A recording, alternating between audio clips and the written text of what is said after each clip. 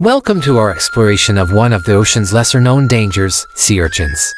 In this video, we'll delve into the intriguing world of these marine creatures and uncover the risks they pose to humans. Sea urchins are spiky, ball-shaped animals that inhabit oceans worldwide. They're often found on coral reefs, rocky seabeds, and even in shallow waters near the shore.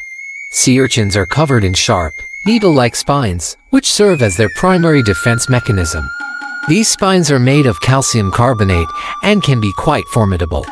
The danger to humans typically arises when we come into direct contact with sea urchins. Accidental encounters while swimming or walking on the ocean floor can result in painful injuries. Sea urchin stings can be excruciating. When a spine penetrates the skin, it can break off and release toxins. These toxins can lead to localized pain, swelling, and, in some cases, allergic reactions. If you're unfortunate enough to get stung by a sea urchin, it's crucial to seek immediate medical attention. Attempting to remove spines on your own can lead to complications. To minimize the risk of sea urchin stings, it's advisable to wear appropriate protective gear when swimming or snorkeling in areas where sea urchins are present. Additionally, being cautious and watching your step can go a long way in avoiding accidents.